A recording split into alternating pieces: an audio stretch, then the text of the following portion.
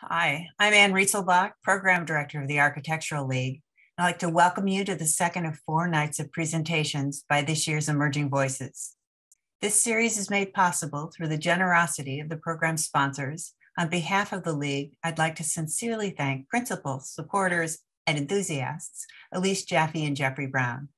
Additional support for the Emerging Voices program is provided by public funds from the New York City Department of Cultural Affairs in partnership with the City Council and by the Next Generation Fund of the Architectural League, supported by a group of past Emerging Voices and League Prize winners. Architectural League programs are also supported, in part, by public funds from the New York State Council on the Arts with the support of the Office of the Governor and the New York State Legislature, as well as by members of the Architectural League. Please consider joining the League. You can find membership information on our website. The Emerging Voices program was launched 40 years ago during the Architectural League's centennial as part of the League's ongoing commitment to recognize, nurture, and share the work of young and emerging architects and designers. Each year, the Emerging Voices jury selects 8 practices based in the United States, Canada, or Mexico through an invited juried portfolio competition that recognizes talented individuals and firms with a distinct design voice and a body of accomplished work in the broadest sense, from installations and community organizing to explorations of fabrication methods and realized commissions that has the potential to influence the disciplines of architecture, landscape architecture, and urbanism. To learn more about past and recent winners and their work, including lecture videos and interviews, please check out the League's website. This year's jury examined truly accomplished examples of the breadth of contemporary architecture practice during a 2-step process of selecting this year's winners. First, evaluating work and design statements from about 50 firms to create a short list of candidates, and then reviewing more extensive and truly outstanding portfolios from about 20 finalists in the process of selecting the 8 2022 Emerging Voices.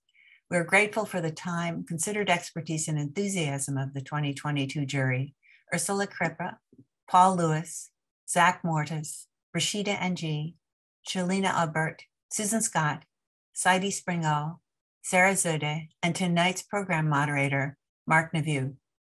Mark is the head of the architecture program in the design school at Arizona State University. In that role, in his words, he is helping to imagine what it means to be an architecture program within the model of a new American university. His research explores the role of storytelling, both in pedagogy and practice. He is the past executive editor of the biannual peer-reviewed Journal of Architectural Education. Mark will introduce each of tonight's firms, and after their presentations, will follow up with a conversation with the speakers. He will also pass along questions from the audience, which you should post in the Q&A section. Please also watch for information about CEUs, which will appear in the chat towards the end of the presentations. With that, I pass it over to Mark. It's been a real pleasure to work in this project and to see all the work presented. It was a really incredible sort of conversation. What I'm going to do quickly is introduce both of the practices, and then I'll talk a little bit about the conversation around the two practices in the deliberation. So Jazz Studio is a Toronto-based practice led by Iranian-Canadian architects Behnaz, Assadi, and Nima Javidi. The studio's work emphasizes light wood frame construction, geometric experimentation, and vernacular form. From the narrow plots of Toronto's Queen West neighborhood to large-scale international design competitions, Ja Architecture Studio employs a one-to-one process, defined by Assadi and Javidi as a design approach shaped through, quote, the physical register of immigration, of being slightly off from the context that you aspire to fit within, struggle with, and eventually change, end quote. Tianying Design is a research and creative practice based in Ann Arbor, Michigan. Its work advances, quote, innovations that are not only more in tune with contemporary building processes, but are also aspirational in integrating socially, ethically, and environmentally driven imperatives, end quotes.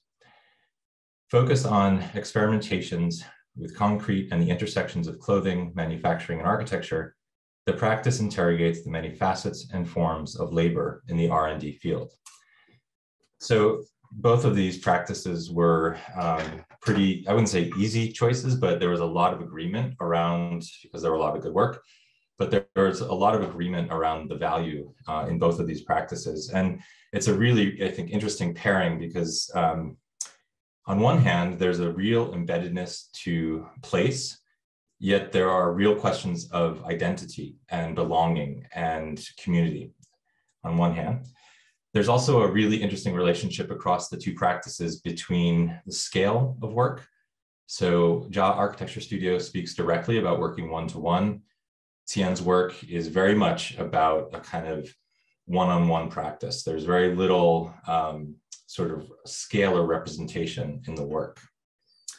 There's also a real interest in material, and not just a focus or a fetishization of material, but an interest in the entire sort of scale of material, right? So not only how does concrete perform, but also how might the kind of impact, environmental and otherwise, of concrete be considered and reconsidered. There's also an interest across both practices in geometry, one perhaps more formal, another one perhaps more found, but geometry plays a role in each practice. And so I think one of the takeaways from the jury was that all of those things are intertwined. It's not just a kind of fetishization of identity or of material or of geometry or one of those things. It's actually both practices are developing, promoting, interrogating a kind of intertwining of all those things at once. And really underlying it is a real social mission that I think is really important. So with that, I'll turn it back over to Anne. Thank you.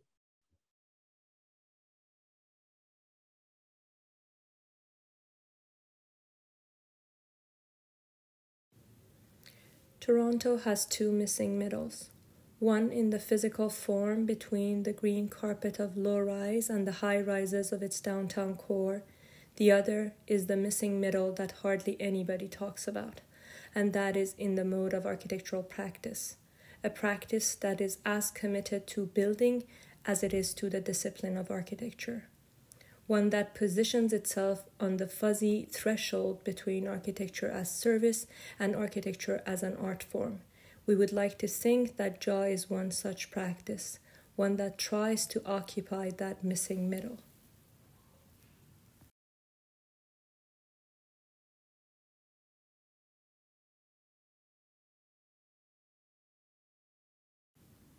This video is a register of 5 minutes of our studio, a flat representation of our time and space, its rituals and its objects.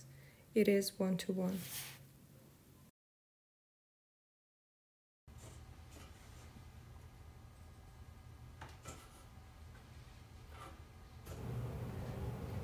One-to-one reinforces scalelessness of geometry. Different scales of drawings and models of our work are present as objects unto themselves. Their diversity reinforces the presence of geometry as the main theme of our practice.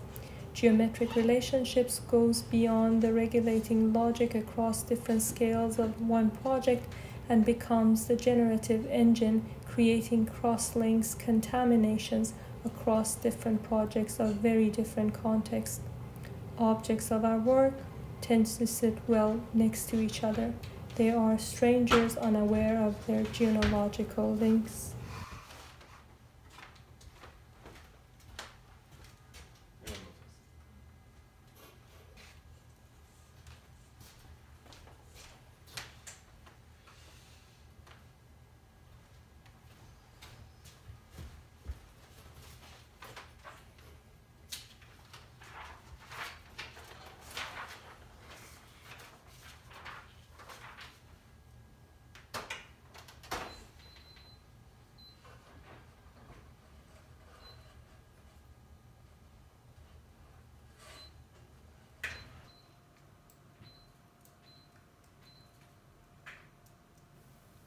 One-to-one works best for light wood frame construction. No other mode of construction is as similar to its one-to-one model.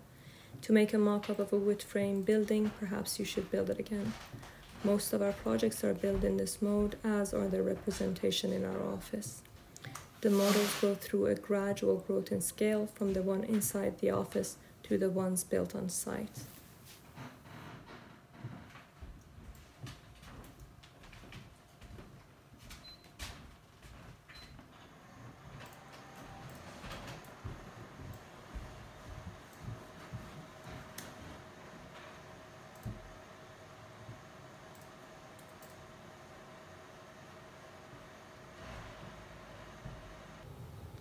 One-to-one is nature and our approach to landscape. The history of landscape is the history of drawing onto and with nature. We draw nature with all its leaves, one leaf at a time, while we project shapes onto it.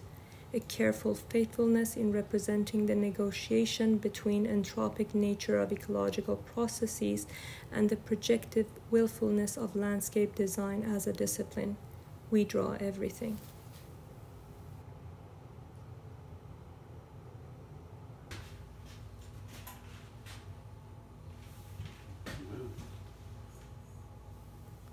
And one-to-one is an immediate representation of mostly doing what we like, to be surrounded by it and gradually sneaking it out into the built world. A middle ground position between pure disciplinary walls and pure earnestness of architectural service.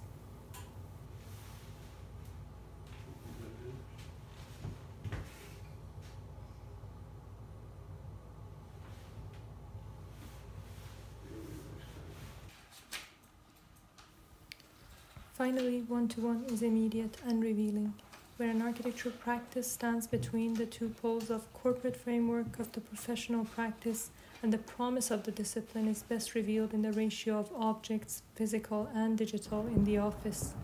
The ratio of letters versus drawings, the ratio of material samples versus material experiments, the ratio of models versus permit sets. The ratio shown here was almost one-to-one.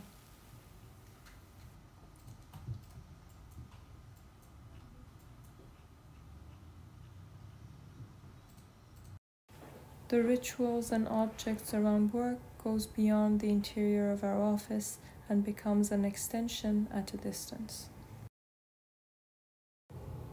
1.5, a small addition to our office, an accessory building that is not secondary in its use. Instead, its connection to the existing building, to the neighborhood, to life, and to work all helps to define its architectural expression. The new building is an exploration of the geometric and spatial opportunities that arise when space is shaped by a set of planar interior structural members, liberating the outer shell from carrying the load. With each floor left open, uses are loosely defined by objects defining the rituals of daily life. Activity spills over across connections between each space, reflecting a condition that architects are only all too familiar with. That fuzziness between work and life. The two volumes embody a dialogue between two modes of construction and two tectonics, mass timber in the addition and lightwood frame in the office. Lightwood frame construction and the expression of the vernacular goes beyond a singular project, and it has been a theme of interest in our practice.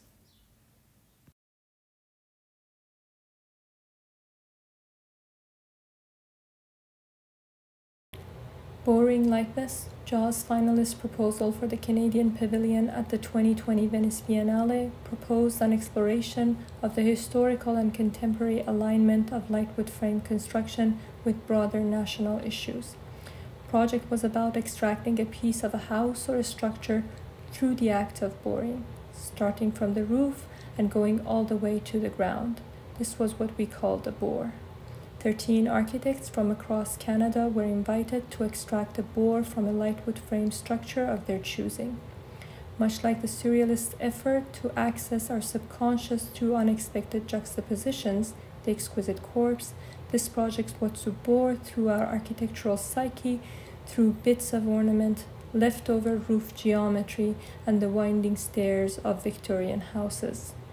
In the end, by examining Canada through the lens of lightwood frame construction, latent relationships between Canadian architecture and broader national issues such as ecology, regionalism, colonialism, settlement, and immigration was to come to the fore.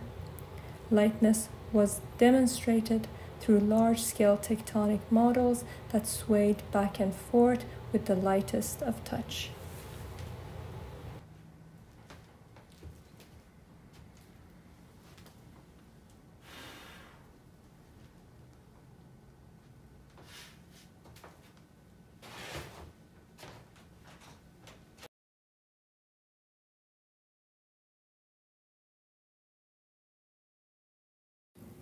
In thinking through lightwood frame construction, a set of our projects struggles with the way in which the known formal repertoire of the vernacular, like gables, dormers, and roof geometries, can start to crossbreed with figures and icons non-native to it.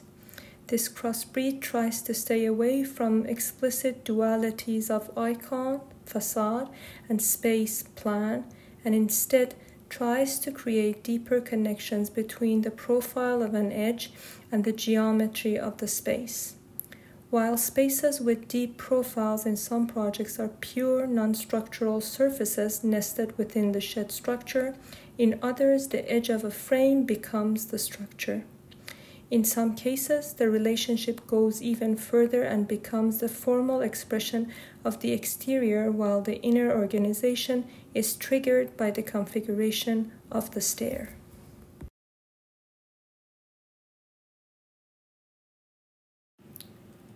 Once a mechanic's garage, the building's interior was stripped back and repurposed by dividing the large space into two distinct halves, each with a different function and spatial quality. The minimally detailed cafe is juxtaposed with a busy pastry kitchen in full view as customers walk along the serving counter that separates the two. A large barrel vault wraps the front wall over the eating area, stopping short of the serving counter and intersecting with the vault of three large arched windows to create a unique geometry accentuated by natural light. The large custom design and fabricated steel windows takes advantage of the oversized existing garage door openings, creating an icon that offers a framed glimpse of the layered space from the street.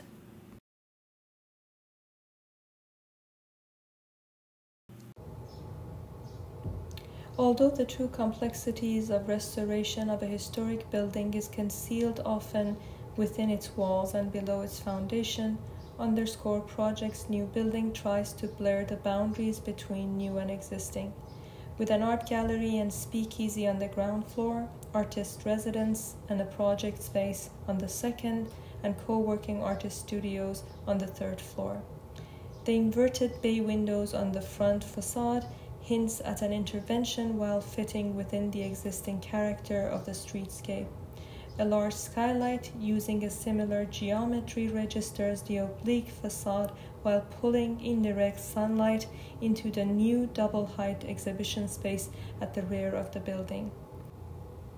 At the end, three spatial figures, two on the main facade, one on the roof, become more than deep apertures. The front one on occasions opens up to transform into a performance space. The top one gets curated to become a gallery at the scale of a light scoop.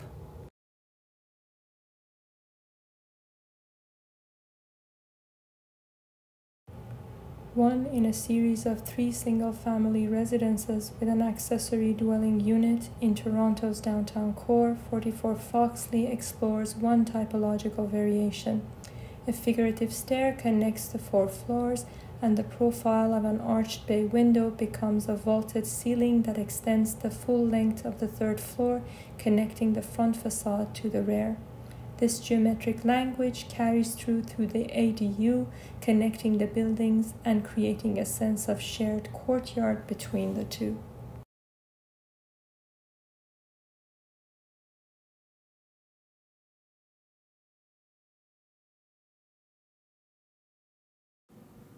Much of our studio's recent work are built in one neighborhood, West Queen West in Toronto, and can read as different responses to a single prompt. Most of them are located on lots with narrow frontage. This tight constraint has forced us to operate on the space between the efficiency of a familiar type and the unique urban condition offered by the site to reinvent the type. This tension between the architecture and the city, the inside and the outside, and the private and the public is typically mediated through the type, number, location of the stairs in each project.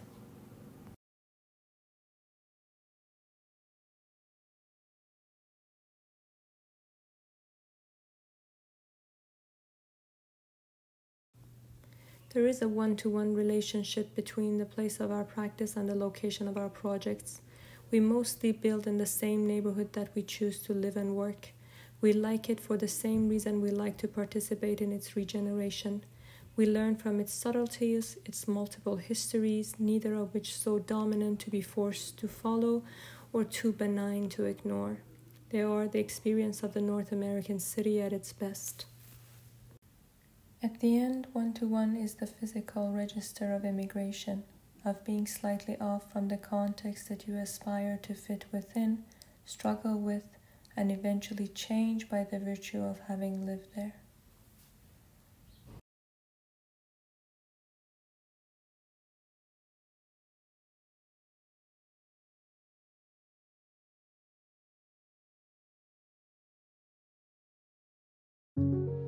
Hello, I'm Tian Ng of Tian Ng Design, and I'm an assistant professor in architecture at Talman College of Architecture and Urban Planning, University of Michigan. To give a bit of context, I started my practice in 2004, and prior to that, I worked in architectural offices in New York and taught at various places in the Northeast. I toggle between architectural practice, in the traditional sense of realizing a built design, and academia, where research is for me a form of experimental practice. I've been teaching at Talman College for almost 14 years. I came as a Sanders Fellow and stayed on to teach and develop my creative practice and research. The shaping of my practice in terms of the modalities of work, the range and scales of production, and disciplinary influences probably could not have happened anywhere else. And that's because of several reasons. One being situated in Northeast Michigan, rooted in the legacy of industrial manufacturing such as the auto industry, and another is the college itself, being a unique and vibrant place where experimental work is not only valued but encouraged. An example of the kinds of spaces that sponsors these exchanges is the Liberty Research Annex, which for those who have visited before know that is an open warehouse space for faculty research. Office areas flank the long sides of the building with a large flexible space in the middle for various types of full-scale production. But perhaps where my work in the last 7 years is most connected to is the Fab Lab at the college, a digital fabrication space that Talman College is well recognized for. This main high bay area of the lab is where most of my work is conducted. The captions provide some identification to what some of the tools and who the people are in the space. Rather than trying to show an immaculately clean and shiny lab, this is actually what it typically looks like. Lots of work in progress, messy, different types of work coexisting next to each other and even by proximity influence one another.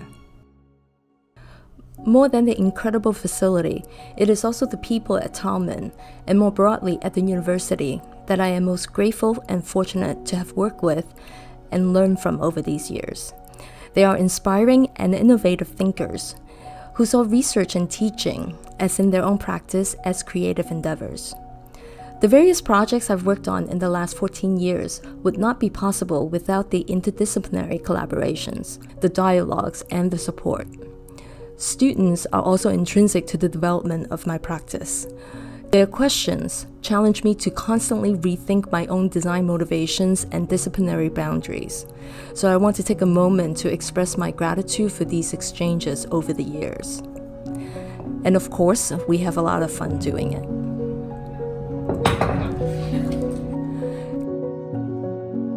My work is largely material-based. From working at the micro level of how individual fibers get entangled to inhabitable scale that deals with the human body and perception in relation to the city. My work tends to be very time and labor intensive, so naturally I'm drawn to issues of labor in its different facets. My work involves rethinking both the tools and the manner by which we manufacture things, to recalibrate our labor and perhaps invent new practices through new technologies that ultimately inform designs more fitting in the contemporary context. Labor, for me, is also a kind of ethics, which embodies the ethos of work that has political, social, cultural, and economic influences and impact. In almost all my work, labor is there in one form or another.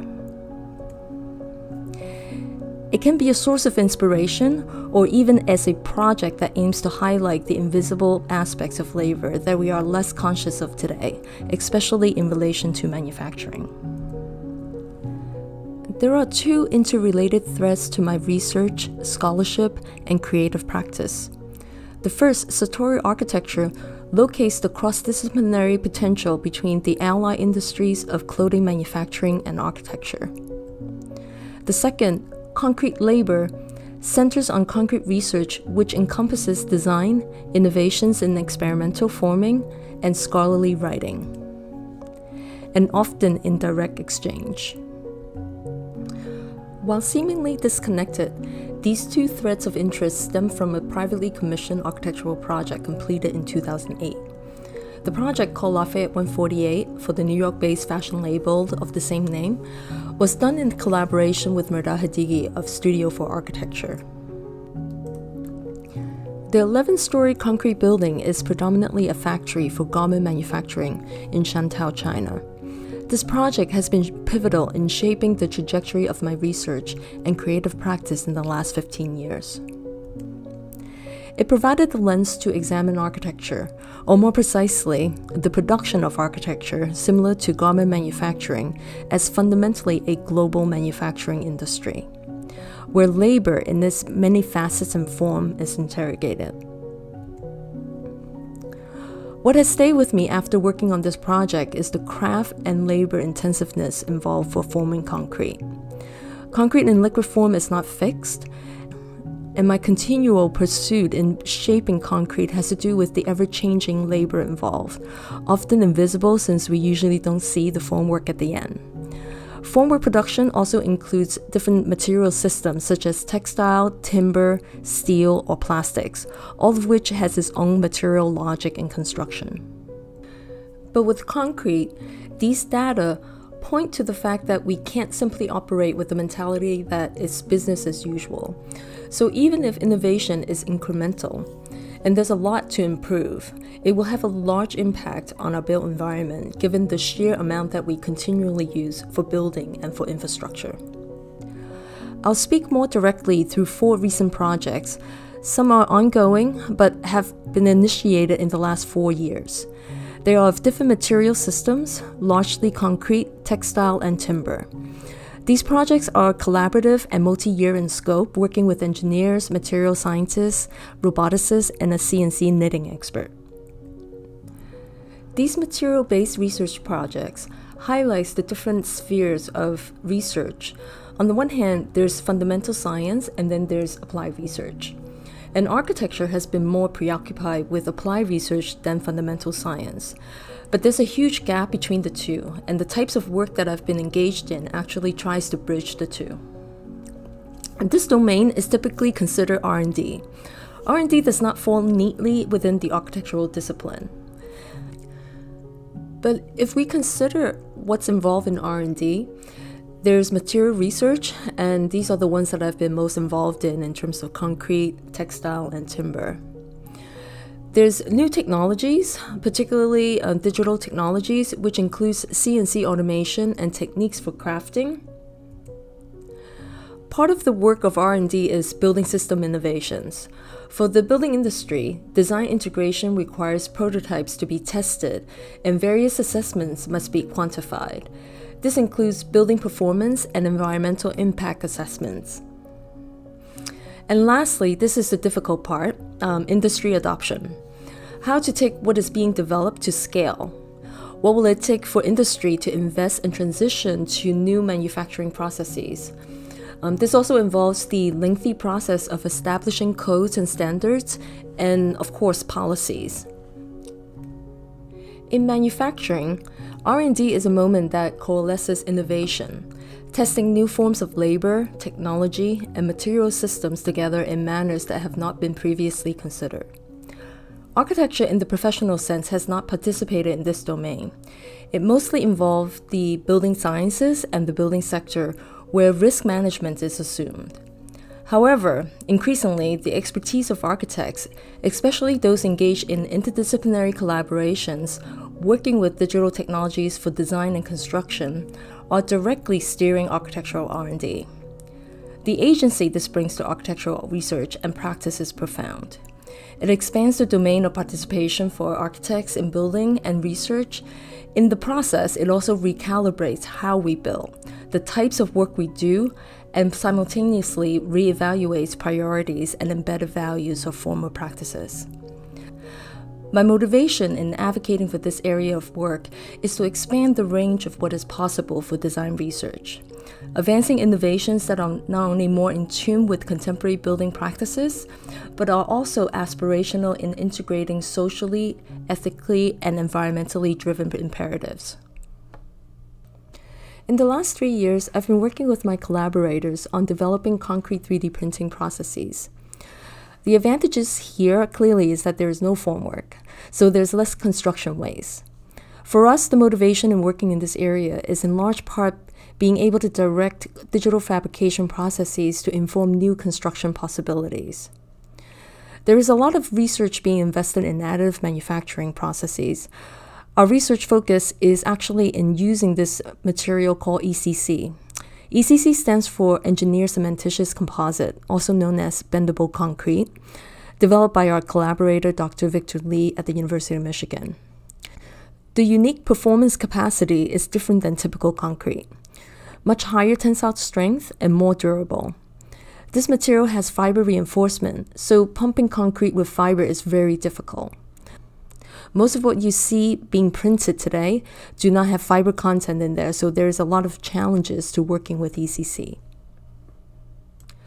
Our focus is also in the robotic deposition process, which involves multi-axis steering for bead shaping, with variability in layer thickness, which you can see on the right where the profile of the slab has changing height to the layers.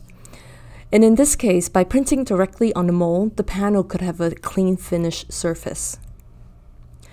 The other aspect of innovation is demonstrated here, which is the ability to start and stop the printing.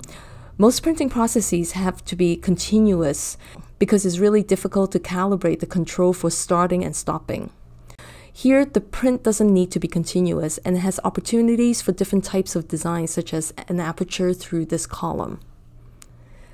This is a continuing project where we are also working with other sustainable practices such as cement replacement that's more environmentally friendly. And because of the durability of ECC, components could be potentially reused, extending the life of what we make and reduce the carbon accounting for the lifetime of the building component.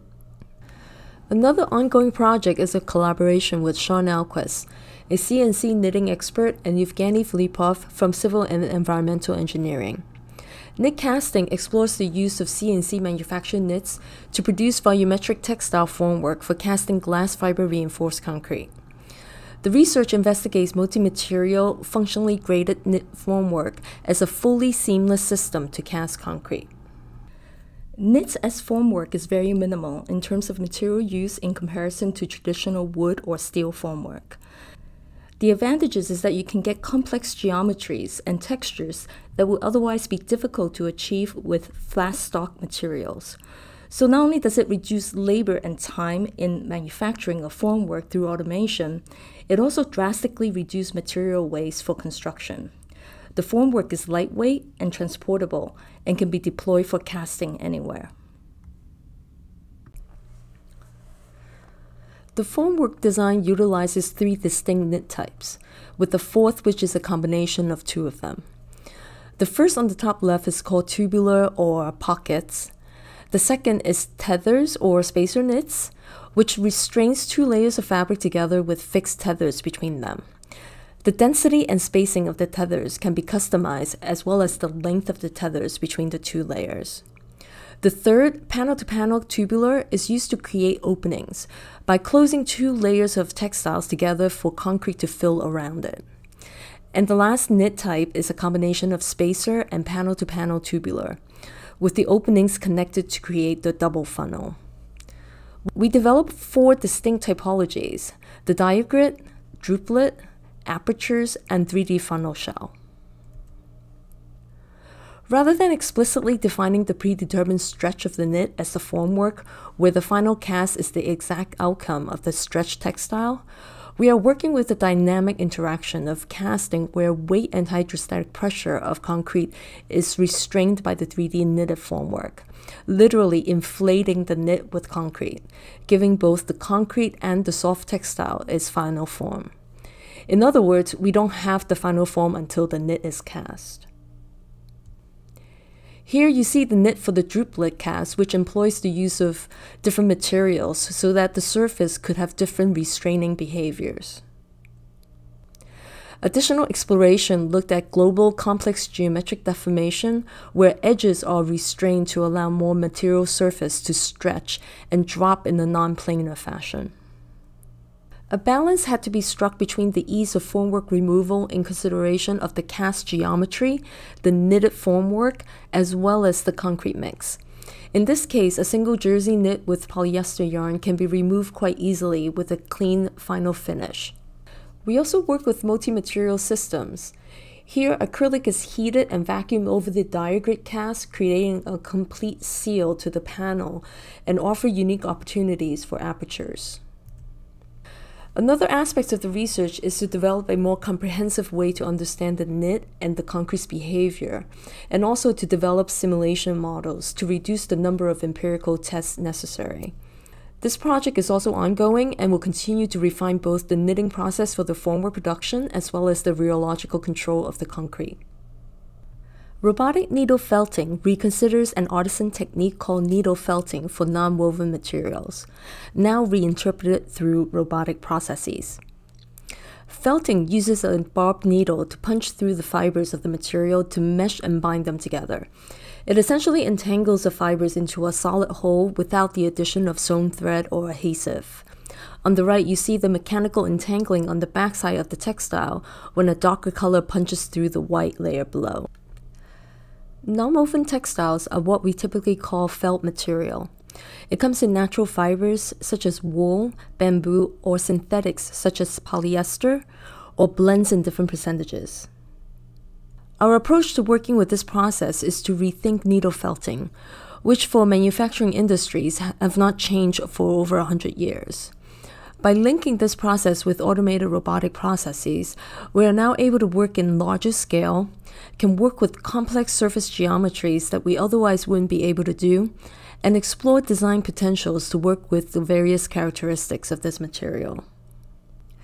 The research involved 3 key components that are interdependent. There's the end effector for the needle felting, which is the tool, the different types of material to harness their various characteristics, and we explore different techniques for applications. As a precedent for applying additive manufacturing to a textile process, we looked at automated tape lamination process used widely in aerospace for composite manufacturing. Parameters for this process includes controlling the rate of punching and the start and stop locations along a given path. To enable simulation and control of the process, we developed a workflow that allowed these parameters to be precisely influenced by the digital model based on specific geometric inputs. We developed 4 techniques. The first one, referred to as quilting, forgoes the use of the taping process and relies on a pre-wrapped layup of several layers of felt and batting. This is then needle punched to create a 3D pillow defect. The second technique is called shiplap. This technique has the advantage of being relatively fast and translate easily to 3D surfaces. By controlling the overlap of successive layers, we can add localized thickness as well as modulate the density of the layup. One of the critical variables is the radius of curvature of the path, which also depends on the proportion of the width of the tape to the width of the needle pattern. The process is not limited to panel systems, but can also be used to cover objects such as this poof. The final technique is called shingle.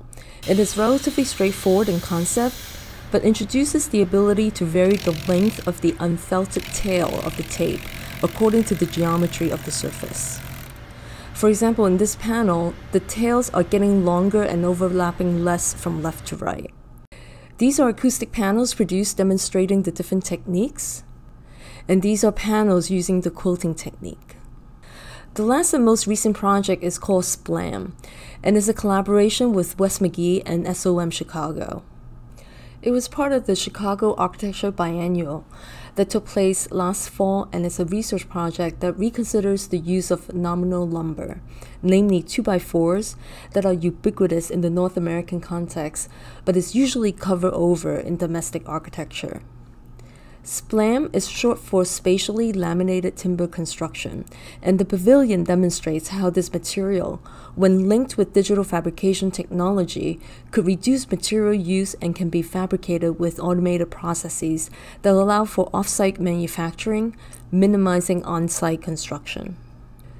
In this comparison, for a slab to perform structurally, it uses less material and is optimized to be more efficient to place material where it is needed, especially compared to CLTs, where much of the materials is used as fillers. In this image, you can see the thickness varies where the loading stress is most prevalent.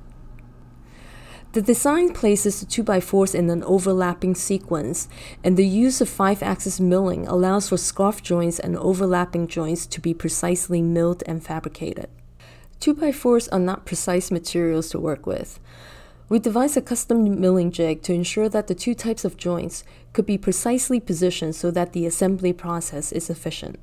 All 912 pieces of lumber were milled in our lab, shipped to the site, and the structure was assembled in 4 days.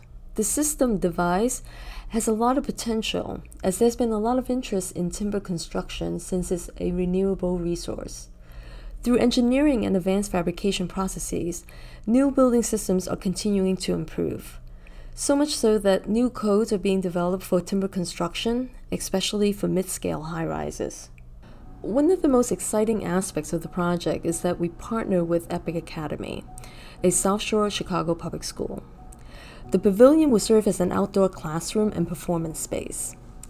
Given what we have experienced these past 2 years with the pandemic, outdoor learning spaces are not only healthy learning environments, but much needed for schools around the country. Placing such priorities as a programmatic charge, we hope to highlight that innovations are not just for the privileged, but should be embedded as an intrinsic part of the everyday for everyone. By shifting our attention towards socially relevant, community-based designs, we hope to highlight that building innovations can happen in parallel to social and educational innovation. I want to thank the Architectural League of New York and the jury for the recognition of this year's Emerging Voices Award. It is an incredible honor, and I'm grateful, not just for the award, but also the opportunity to share my work as part of this series. Thank you to Anne Riesenbach and everyone at Architectural League for organizing all the different aspects of this program. It is such a pleasure to engage with everyone and to discuss the different aspects of my practice. I also want to congratulate the other winners this year. I'm delighted to be included in your company.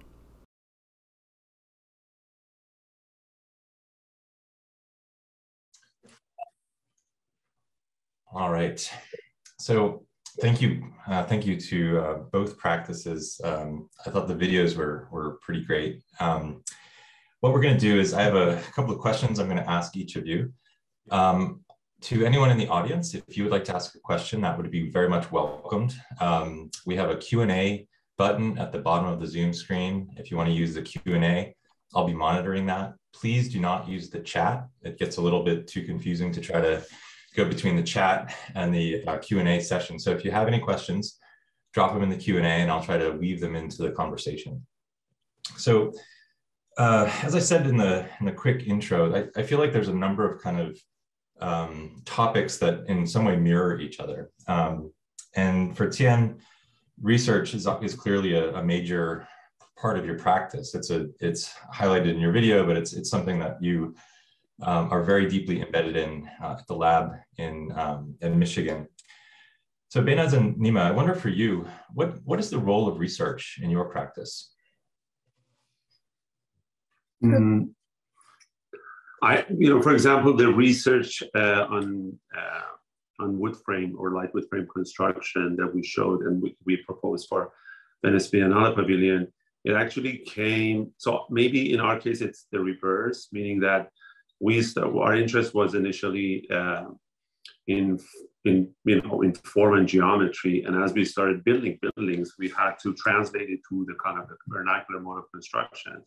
And that wasn't actually, we maybe even preferred more monolithic modes of construction, but there was something about using a method of construction that is common to accommodate the kind of formal ambitions that we had. And sometimes through that, even if it wasn't even through, desire, but we realized there is something happening between this kind of using a method that is non-native to the formal interest that we had. And then through that, we started reading about the work of Vincent Scully and, shingle style, and also the history of it. And we realized, there is that history that even originally the North American architecture had this kind of duality between the source of its aspirations and the method that it was using. So it was something that, and then we became more and more interested. So it started through practice. And then as we were, we started realizing there is that depth, and, teaching always helps you to pursue that as part of your research. So it comes after the observations that we have in our work. Yeah, if you think of the process of, I agree 100% with Nima that we went from the other end of the process, which is the construction part. But then also I think the whole process of architecture is almost like a non-linear process. It's messy and I like iterative, and I think the research comes when we start testing our ideas, and we do that a lot. We do a lot of the things that are not asked of us to do, and we like to do that regardless. And I think that's where the research part comes in. And of course we have, that is not something you can put it as part of the contract. That is the part that we like to do. And we usually, that's where the teaching comes in, and the support of the institutions that we work with like the Cooper Union in New York or U of T in Toronto, which are what we use as a support system for our research. It also, looking at the sort of scope or the span of your work, it also feels like there's a kind of, not necessarily a typology, but there's this idea that the stair and the relationship of the stair to the space is something that you're continually sort of iteratively working on, almost as a form of research. Yes, it's true. It again comes from the desire to form, and at the same time understanding how you can form within the constraints that is offered within urban lots and their similarities. So there is that relationship between finding a generic condition happening over and over again, and you're caught in the middle of that repetition and trying to formulate or find a desire to form a new spatial condition that is generally triggered by the stair. So we notice overall the stairs are protagonists of what we're doing. Yeah. So Tian, in a kind of reverse way, I want to ask a question that came out of Behnaz and Nima's presentation. The idea for them of one-to-one is super clear. It's highlighted in the video. And your work, with the exception maybe of the building in Chantal, is almost also exclusively one-to-one. Was that a decision? And I would even argue the building in Chantal feels one-to-one in many ways because of the fins, right? They're literally fabricated at scale. There's no kind of, they're literally fabricated at scale. How did your work, or was it an intentional decision to work one-to-one? Is it a result of the material? Like, could you talk about the role of scale in your work? Yeah, the scale is complicated because sometimes it can be small, sometimes it can be big, but mostly it's really about harnessing material studies and understanding what it could do. How do we change its properties or bring surprises, and perhaps even afford different ways of working with the material that is more contemporary. And so I do find that the one-to-one, there's definitely, I'm so glad that we're paired together today, because there's definitely a lot of similarities and correspondences.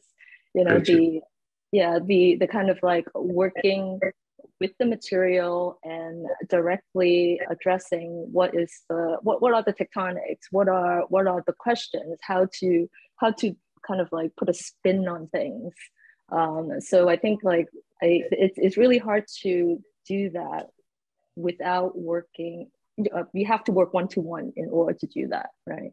So that's something that it's finding unexpected properties requires a kind of dwelling into the material. So that's a definitely one-to-one experience. All right. So we have a question in the chat, and I just want to reiterate, if you have a question from the floor, please do drop it in the chat. The chat button is at the bottom of the Zoom window. And I'm going to elaborate a little bit on the question, because I think it could be a question for both Jaw Architecture Studio and Xian. There's a kind of interesting, I don't know if you all are aware of this, but we all lived in Canada at one point. So we have a weird Canadian connection. I don't know. Yes. That's another story. But the question is this, considering, and for Jaw Architecture Studio, considering your background in the sense of offset you mentioned, the influence of Persian architecture is quite visible in your projects. How do you approach this influence and the integration with contemporary architecture? And maybe if I could sort of open that up a little bit, if I know, Xian, your work, you've had a project that sort of was framing the identity of Taiwan.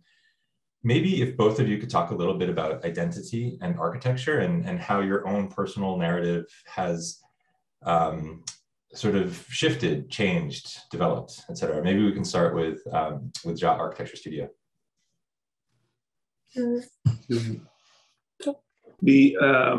It's one of those questions that we always struggle with in terms of how, you know, it's a tricky question, how you want to be referential to, you know, another architecture. And it has multiple reasons for that hesitation. One is, it's hard to even recognize a contemporary Persian architecture, because we went to the history of architecture education as a discipline is not that local. So, you know, and there's so much similarities in the School of Architecture across the world, I would say. And, but at the same time, so for that reason, I'm not sure if, but I also understand the question that there are certain moments in our work that we realize we are registering certain elements in our work. Sometimes it's the use of brick and through screening brick, but at the same time, that's something that is also has, you know, enough references in, you know, in the contemporary practices all across. So right now we've been careful. The best moments that we, you know, the feedback or the reviews or reading of the work that we got is sometimes when our projects within the context, you know, in Canada, in Toronto, they're slightly off. There are never direct references to any other direct location, but they're slightly off. And that's why those are the best moments that we think something, you know, is the right amount of being referential, but also not, because there's nothing that clear to reference it from. Yeah, I think like the references, if any, it's not conscious that much. It's more our interest in geometry and form is the driver of every project. But eventually, I think somehow it seeps through the projects, because we didn't notice it, but then we've got this comment that these projects are just off enough from the context. And I think that is perhaps our backgrounds coming through, but definitely it's, I don't call it intentional. It's not like we're. Well, it's also not unconscious. Yeah. It's like our culture is coming. Yeah, no, it's not. Yeah. But I would say the architecture in Iran is not that, it's very like westernized right now. So it's. That's very true. Like even Iranian contemporary architecture has a struggle of how to be referential to Iranian architecture at some level, because the methods of production, the development of the city, all of that makes that referentiality, even in the context of Iran, not that easy to do. And that's a challenge for, across. Yeah, I think the thing that the oddity or the offness comes from the interest in geometry and the unforgiving characteristic of the mode of construction here, which is light with frame, and our attempt to marrying the two creates these perhaps odd conditions that are interesting, and that's basically the part that we are conscious of. Mm-hmm. So Xian, do you want to add a comment to that? As far as I think identity is, it's hard for me to pinpoint that because I just exist between places and cultures. And so I think that in a way that probably reflects on my practice, because I am maybe not a traditional sense of architecture practice, but there's the type where I'm most interested in are those gaps, those cracks that a lot of people don't really think about, but and I think also that I see that in your practice too, that there's what you talk about at the very beginning, like the kind of missing middle, things that maybe often when you are really familiar with anything you often overlook, but when you are foreign, there's a kind of recognition. And so, and actually in a sense, like celebrating those moments is what I see as kind of interesting, at least for me, so. Yeah, so again, to those folks in the Zoom room, please feel free to drop in your Q&A or any questions you might have in the Q&A. Another thing that as I mentioned, I thought were kind of interesting relationships were the relationship between material and geometry in both of your practices. And you've talked about geometry now quite a bit just in this conversation. Your geometry tends more to be Platonic in the sense that we see a lot of, half circle arches, etc. But that's always sort of dealing with funky, really like every project seems to be super narrow. So trying to deal with this a kind of condition that's quite difficult. And Xian, the geometry, if I may, in much of your projects seems to be about gravity, about the weight of material, about the path of a robot, right? About things maybe that are sometimes less controlled, right? So it's, the 3D printing isn't a really clean thing, like things fall and they slump, et cetera. So what do you think is for both of you, what is the relationship? And I want to go back really quickly to the Venice Biennale coring project. I remember when I was in second year, I was in a light framing course, and I had to frame a house, and I actually learned more about how to frame a house than I did in any of my other architecture schools. So I love the project. I love the models behind you both. But the coring, it almost seems like the geometry is working against the material condition, right? Could you talk about the relationship, both of you talk about the relationship between material and geometry or form? I think sometimes they work in convergence, and there's a history of important authors in architecture that, you can think of Kahn, you can think of many architects that they were trying to understand the material behavior and form to converge towards certain configuration. We also like the frictions. That's why we were talking about when formal desires and the tectonic behavior do not always converge. And the question of, we had this term of divide and conquer. Sometimes geometry and construction, they don't need to necessarily go along. As long as architect can express that moment of friction, there's an expression there. And sometimes we go along that. I guess I can talk about that. The geometry, I think, has a lot to do with celebrating certain aspects of tectonics, or even thinking about how geometries become elegant in integrating various aspects of performance, right? Not just the, let's say, formal aspect, but how the the integration itself is an elegant process. And that's actually, I think that's a lot of work involved in integrating those things, and or actually separating those things out too. You know, I think like in the case of like what I'm seeing in the core project, I think it's like I'm fascinated about your practice, because in certain actions for actually making like a timber frame a gentle curve, you have to completely change the structure, right? And you have to completely restructure everything. And it's that restructuring that I think is really like, that's the intellectual part that's really interesting for me. And so I think for myself, the kind of geometry is really about celebrating it, but also how do you rethink and make it work in different ways. So we have a couple of questions in the chat, or in the Q&A. One is directed to Tien. When can robotic concrete home manufacturing be ubiquitous in all locations, especially in New York? That sounds like a loaded question from someone who either really, really wants it or really doesn't want it. So Tien, you're the expert in the panel right now. So what are your thoughts on that?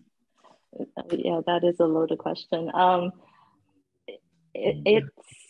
Well, this is like ongoing research, and there's actually so much, you know, work out there right now that is on printing homes, and I'm not sure that, I think there's a lot of buzz, but to say that is going to be done well is going to take a bit of time. Is it to the point where, let's say the idea is for the consumer to have a very fantastic home that is, you know, low maintenance. There's still a lot of questions about what you know, printing a monolithic thing. You know, I don't know that many things that is like a monolithic thing, right? As far as the building goes. So there are a lot of challenges. I'm not sure if it's going to be, certainly there's a lot of places that are doing it tomorrow in one day. But I do think if we are talking about quality and how to bring that technology for a wider adoption, that's going to take a bit of time. So the person who asked the question said that they wanted an answer for the record. So there you go. We have a 3D printed house here in Phoenix, and the challenges of working with concrete in the desert are many, and one of them is the heat. And so the concrete was setting in the tube, actually. So they were putting kiddie pools out with ice water to try to cool it down. It didn't quite work. So there's some technical issues, unforeseen technical issues that actually dealt with things like weather. So there's another question in the chat for you, Tien. Can you elaborate on your timber techniques and how that relates to cross-laminated timber? What is the maximum load you've calculated? I guess this is on record too. I actually try not to do calculations, because we have engineers that worked on the project that helped us with the calculation. But as far as it's the cross-laminated timber was about working with optimizing where the structure is necessary for the stress to be carried in terms of load to be carried.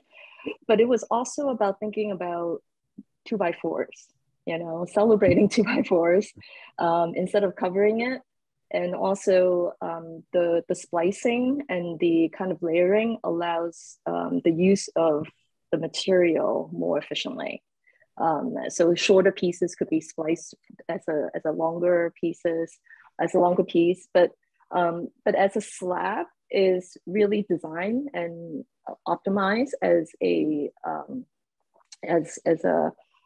system. So I hope that explains a little bit, but in terms of the calculation, I can't give you the numbers, but we did test all the joints in terms of what the stress, the tension load, and calculations was actually like approved by the building department. So yeah. Yeah, I mean, just as an observation, one major difference is that you can actually see somewhat of a load flow in the form, whereas with CLT, it doesn't matter. It's a, it is what it is. So again, if you're interested to ask a question, please drop it in the Q&A. This is I'm new to this whole process. I was a juror this year for the first time. And going into it, I didn't really know what to expect. I was able to look at some and become more familiarized with some really, really fantastic practices. But there's an idea that there's an emerging voice happening here. And I think both of you are pretty clear, have a pretty clear voice, or both practices have a clear voice. But let me ask the question, where's your practice in 20 years? What do you think, what will you be working on? What would be success for you in 20 years? And maybe, Tian, I'll start with you. Maybe coming back to the question from before, if we can build with concrete, whether 3D printed or not, that is carbon negative, that would be fantastic.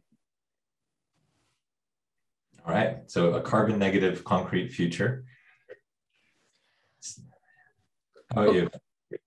Are you gonna? I mean, I think the next step for our project, which would be to change to enter a different type, like to move into projects that are more maybe civic or public projects. And I mean, that is, of course, has been a challenge because we are very particular about maintaining that non-linear aspect of our time and projects. So for that, I think that would be our challenge, but I think we're hoping to enter that realm in the next 10 years. Essentially how we can keep our, the studio culture and also the relationship that we've established between, ourselves and the projects that we are doing. The best moments of our projects are the projects that kind of, they become interesting moments in the city. So it comes from that observation that still the best experience of architecture is within the context. It's in the experience of the city, not even context, within the experience of the city. And we love to be able to kind of practice that kind of, because there are moments that you see that architecture is being recognized in the moments that the city that didn't really need architecture. I'm talking about how it's being used, how it relates to the conditions of the street, and those are good moments. And if we can, and it comes from the way we engage with these projects and even the formation of the programs, the way that the clients of those interesting projects had envisioned it. So those, if it can become engaged in that kind of, in the spirit of creating those moments, those urban moments in more public and civic projects, as Nima was saying, I think that would be a success for us. Mm-hmm. Yeah, and it seems like you're starting with the bakery project, and that seems like a project that's really trying to work that way. So I wonder, and this isn't a question I'm expecting you to answer, but I wonder then, as the scale goes up, what is the relationship between stick frame construction, et cetera? That maybe would change, right? That's true. CLT, mass timber in general, but CLT specifically was something that, because of our experience with wood frame construction, I started, there was, I taught the housing studio at Cooper Union and tried to use CLT for, multi-unit housing. And because, our interest comes from also trying to work with on the limits of systems, there were moments that I was a bit disappointed. And when it comes to our project in the back, so many of those things that we were trying, so we wanted to, explore, oblique connections within CLT. And that's something that has something ingrained, that has a ingrained contradiction with the way the laminar, production of CLT works. And so definitely light wood frame construction would not be, but CLT only if we find those moments of interest, how our work can come sometimes in, incorporating the system, but also sometimes can create these, the conditions, can become can generate frictions that are not immediately the system generating the project, but the project finds moments of friction between, you know, with the desires of the architects or the conditions of site or things like that that we are very interested in. Right. So we have another question in the chat, or excuse me, in the Q&A. I keep saying that. And if you have any other question, or if you have questions, please put them in the Q&A. And this is specifically for JA Architecture Studio. You discussed your experiments with materials and geometries. What importance do you give to lighting in your designs? Light and materials are mutually dependent on each other. Lighting? Lighting like Forno lighting? That lighting like artificial lighting? Like I think the question might be both natural and artificial lighting. Do you think about lighting in your projects, or is it maybe less of an import than, say, the formal and the geometric and the material qualities? I mean, we do. Yeah, I mean, lighting and I mean, they're always working together, like the skylight in the gallery space or the arched windows of Forno, and how we considered lighting that kind of helps the reading of that complex geometry of the arched windows meeting the barreled walls within. So that's as part of natural lighting. And artificial lighting, we're very less artificial. Artificial lighting is at the level of, you know, specking, which is not a very, but yeah, I think our buildings are generally developed in plan through its relationship with the city and typology, and its section is always light. So how the building can respond to a way of getting natural light. And because there are tight conditions, it's always there. Somewhere between our desire to see, because there's a moment above the use that generally form is liberated from, you know, the conditions of function, and it finds other alibi for its, you know, formation. And generally light is a good alibi. Yeah, that's a good answer. So we have another question in the Q&A for Xian. Something I found quite interesting about Xian's project is that the form isn't materialized until the moment the whole structure is produced. So there's an element of surprise. I'm interested in, sorry, there's a bit of a typo here. So I'm interested in to learn more about the form making process of JA architects, for example. The project about lightness is really interesting. Did you come up with the idea through model making, in which the element of surprise can usually be found? Does a sense of surprise usually happen during your work process? So maybe we could start with Xian and talk about, because I know, like, I've worked with fabric formed concrete, there are surprises, things blow up, it happens. So could you talk about maybe a moment when there was a surprise in the final form? And then for JA Architecture Studio, maybe you can talk about what is the role of surprise in your model making? And I hope that does the question justice. I can give an example of surprise. So the knit casting project, where the CNC knit is maybe, you know, about this big or something, and then when you start putting concrete in it, it stretched like 4 times the size, right? And so you think it's going to go down this much, and then you realize, oh, it's still going, and it's still going. And in some ways, those surprises it's really interesting because it pushes the material to do far more than you think it could. And for me, those moments of surprises are definitely celebrated. So. Do we have the surprise? I think the one that you, I think you know, Mark, the thing that you mentioned about a circular cut that has no relationship to the conditions of plan was an interesting finding, because initially, as part of the Venice Biennale, we like the idea of inviting, you know, other architects, but we are not essentially curators of that sense. So we wanted to make sure that these objects would be, you know, nice objects. And starting from an object, you know, we were representing Ontario. And when we started designing a version of a cylindrical cut of a house, when we were too conscious of it, we realized the random cuts are actually more interesting. And that's why we asked, because initially we didn't know what to ask other architects. I remember we were thinking about asking them to design something with light with frame. And the moment that we realize, even when we want to design, it's less interesting than we just find a moment in plan that seems interesting. And then you see the outcome by actually cutting it. And in the production, we realized, because these were big models, and some of our interns were actually came from knowing carpentry, we realized modeling things in Rhino versus measuring it on the, there was a small scale because it was quarter scale, and doing it in on the, very much similar to the job site was, those moments that digital falls behind, they're kind of intuitive and local or like real. Those are interesting moments for us to observe, and when it happens, it's really good. Mm-hmm. So one moment of surprise for me was when in their video, when you walked up and sort of blew on the model and it started dancing. Me or Behnaz as well? Which one? I did a better job. You did. The surprise was I choreographed that moment for my walk for this thing to move, and it didn't. And I don't know how to blow on the top. That's the point. Yeah. That's great.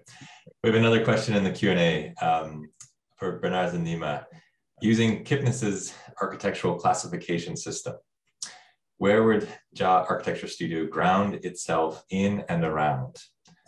1, conceptual, 2, phenomenological, or 3, performative? The easy answer would be somewhere between all three, because we are definitely not conceptual in that sense. I think we are phenomenological. No, we are not, but we appreciate any phenomenological thing that happens after construction, the condition of light, or by the moment, because that's something that is hard to curate it before. There is something about expression of material that you go by intuition, but it's not quite part of design. It's more about intuition. And what was the last one? Conceptual, phenomenological, performative. We're not that performative. No. We try to build and exist, but that, I mean, the performative, if I understand it, in the level of arc of light. Yes, but those performances, like the Bore-ing, for example, it performs, but we worked on the base to really give us the, we were precise on those moments, how it can, because previously we noticed the geometry is affecting how this thing works. So we really worked on that, those bases to have a degree of control. And if performative means functional, I would say we are only interested in those moments that function is connected to life and body in those moments. And it's usually that kind of observational side is our interest, less about choreographing. Mm-hmm. Yeah, there's a really good distinction of function between performative function and mechanical function. And those are very different things. And I'll be honest, I'm not sure where Jeff Kipnis lies on that side. So yeah. I don't know, it's a good question. I should know, but I don't. You mentioned both of you teach, or I should say, I believe both of you teach, and obviously Tian, you're at Michigan. What's been the role of academia in your practice? How has that, Tian, you're teaching full-time, you're teaching part-time at Cooper in Toronto. What's the role of academia for you?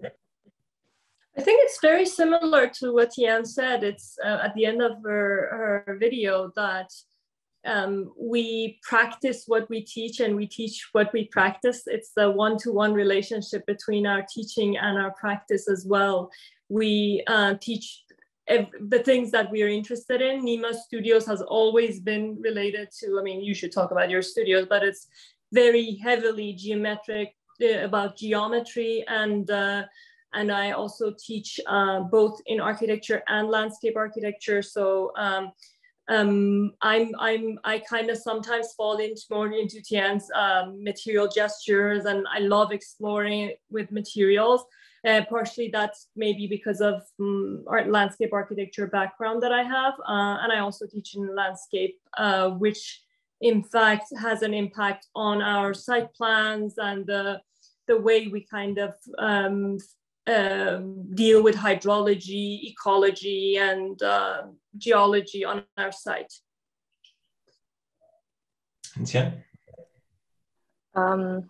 I think academia, there's I've been lucky in terms of having a certain freedom to explore topics that may not be sexy or may not pay well, or it's not determined by a commission, or so I think I feel very lucky to be working in academia, to have that space to explore more experimental things. I'm not defined by there's always a budget, but I'm not defined by certain demands. That is a difference for me, as doing research in academia. I would also just add that I was really impressed with the amount of collaboration across the university that you have.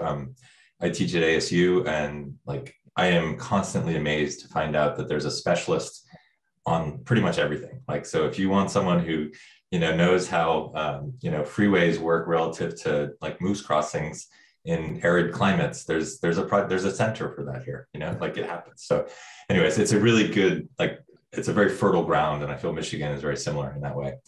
Yeah. All right, so we don't have any more questions in the Q&A.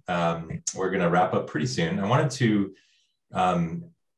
or maybe give the opportunity for the two practices to ask each other a question. So for Tsian to ask a question to Behnaz and Nima, and Nima and Behnaz to ask a question to Tsian.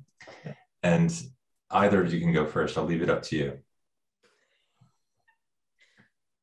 Who wants Can you to go first? No pressure. Hey, I've been asking all questions for about 45 minutes now, so.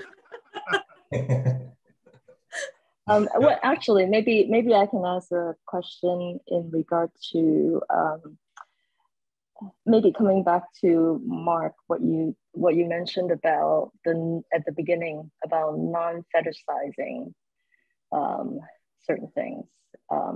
What are your pet peeves in the way that certain things are fetishized, and for you, it's not about that?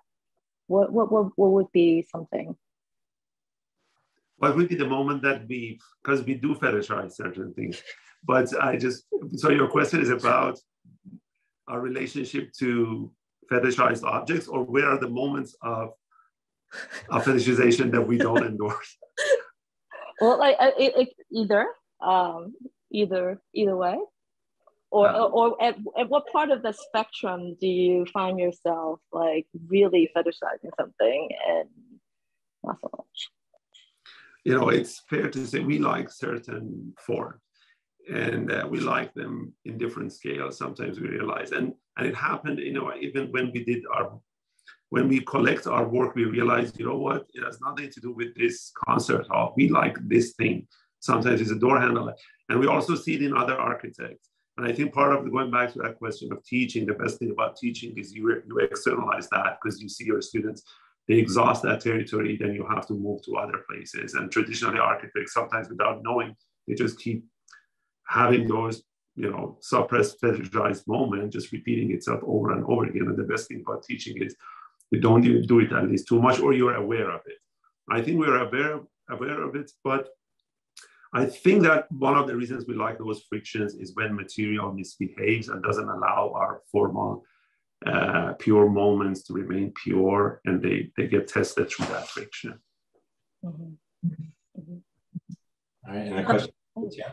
I go first, and you can ask your own question. I also question. have a question. We have different, but I was watching the lecture, your video, and what my favorite part was that dress that was made out of paper or newsprint or something. It was amazing. Then there was the shot of the horizontal thing, and I was looking at that, and then I saw these what do you call it, felt concrete, and there was a sewing part of your process. There's softness in that, but then I saw the last project, which was timber wood, And I want to know which of these two ends of that spectrum you fall into. Would you prefer to continue more? Was the wood thing something that's going to be your future, or are you going to be staying in the concrete and this development? Well, based on the kind of sartorial work that I do, the idea of textile having a role in architecture, that's always going to probably be there. Maybe not the material itself, but in terms of processes for manufacturing, because it's very tied to architecture. But concrete is my kind of love, even though no one loves it these days. Oh, come on. I mean, sand, yes, we know, but I think everybody loves concrete. Yeah, so I do, and I'm not restricted to a singular material, I would say, because in making formwork, is, you know, timber is a major part of it. So it's not the material per se, but the kind of craft and labor or rethinking of those labor in construction or making, that's what fascinates me. So. I also have a question, and I was hoping that Behnaz would not ask my question. I'm very happy you did it. So there was a moment in your video that students rolled a concrete piece, and it was going forward, then it went backward, and it's this question of, you know, dynamicism that is in some of your static pieces versus a moving part that is so precisely shaped that it actually does not go along how you expect it to go. So would you, and I thought that's a very interesting territory. That moment, I realized there is some interesting relationship between static dynamic forms, like the one that is, you know, in your background, and odd objects that they do not express a sense of movement, but when you roll them, they express movement, but also a surprising moment of awe. And I know it can happen through the work, but I thought there is something very interesting in that moment in the work, which I thought is quite interesting. So would we see more of that as well, or because within the world of concrete, moving pieces? I'm not so sure. That project, actually, my current students, there are two of them that are working on that. So I think they're very happy. They will be very happy to know that people are like excited about that. The movement with concrete, I think, has to do with its liquid form.